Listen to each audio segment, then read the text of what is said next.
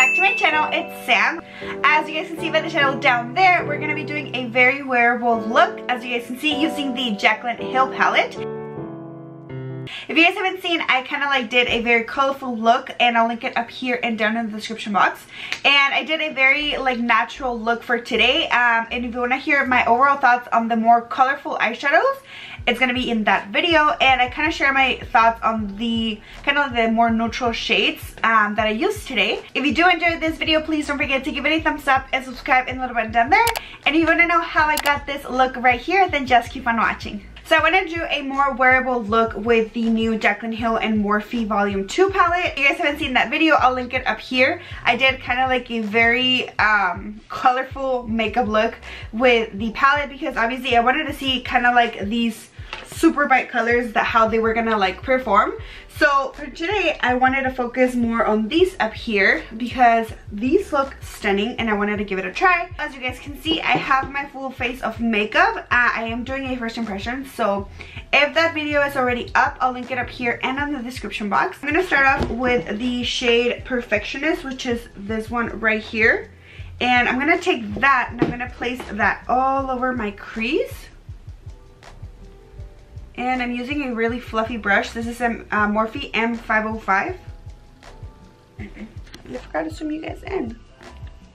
So, okay.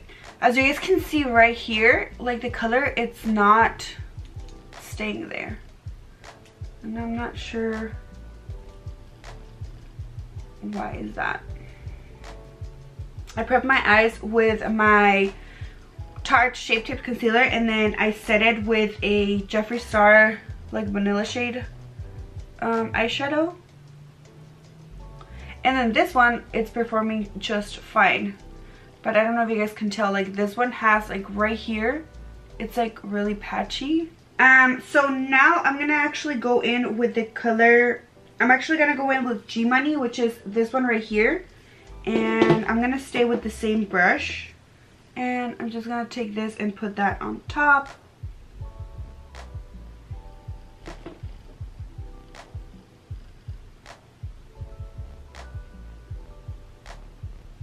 And I'm using very light pressure with circular motions just to blend that. And I'm bringing it a little bit up to my brow bone.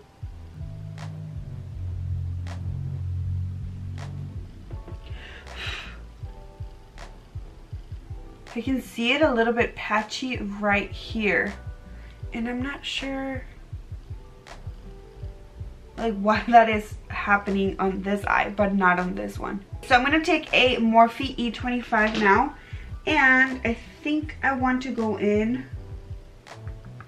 I'm gonna go in with Love Handles, which is this one.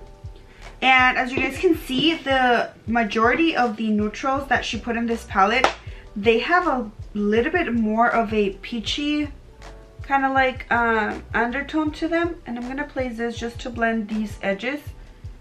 I'm gonna use that shade, and I'm just grabbing a little bit of product.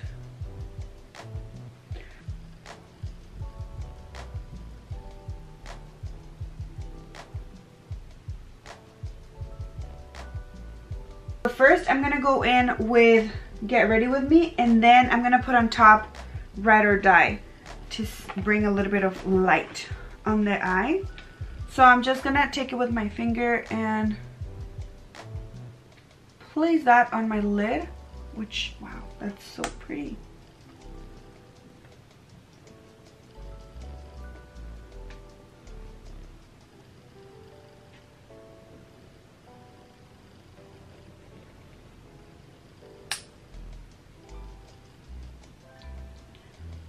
If you want, you can grab a shader brush and spray a little bit of Fix Plus or the Morphe, just any setting spray, and it's gonna bring more kind of, what's it called?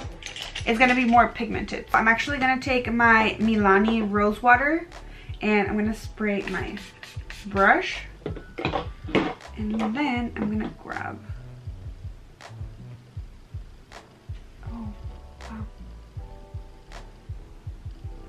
I'm just packing. And do you guys see that? Like it brings, I don't know, like it brings the glitter and the whole, like, it like transforms the eyeshadow. My other eye.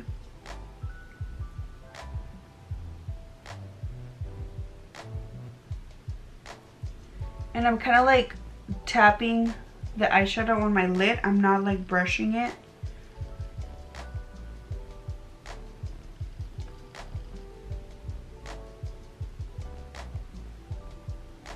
I do want to deepen my crease a little bit, so I'm going to take the shade Homebody right here, which is more of a like terracotta shade, and I'm just going to apply that a little bit on my crease right here.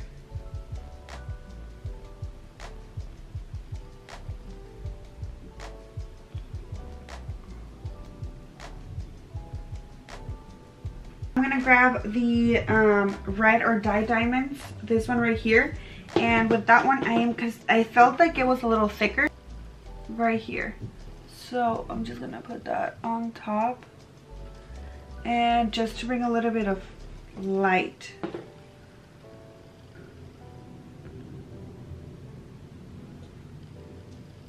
And I'm just gonna work on my lower lash line. I'm gonna start off by getting Comfort Zone right here, and then I'm gonna go in with G Money down here, and that's all I think I'm gonna do.